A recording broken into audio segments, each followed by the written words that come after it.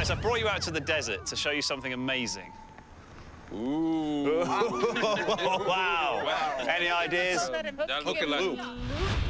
These hook and loop fastening systems like Velcro are amazing at saving time compared with zippers and laces, but I've got something else in mind for it.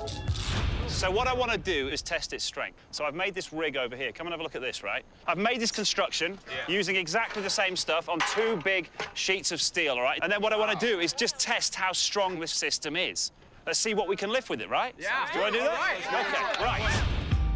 Now, to see just how much weight standard hook and loop can take, I'm attaching it to the underside of 2 separate metal plates. One piece will be hanging from this crane, and the other attached to a standing metal frame. I'm going to press these 2 pieces together and try and lift a regular truck tire weighing in at over 50 pounds. Remember, that is just the stuff you have on your sneakers, on your tennis shoes. Hook it. There we go. Whoa. Up. Come on, a bit more. Wow. Yes! All right, okay. Wow. Right, bring it back down again. Wow.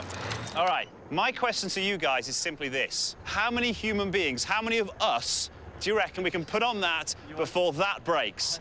Look at the state of that face. What's that all about? What's that face? I don't think it's going to be able to take anything else. You're saying none, right? 0. Who's saying 2? 2. Hands in your everything, 2. 2. Right, let's move up to 4. Who's saying 4? I say 4. Who here thinks you could possibly get all of us on that? Yes, we have 1 for all of us. 1 for all of us. All right, let's see. So, hook and loop has taken over 50 pounds of a truck tire, but pushing this a step further, how many people can it take? Is it no one, up to 2 people, up to 4 people, or all 11 of us?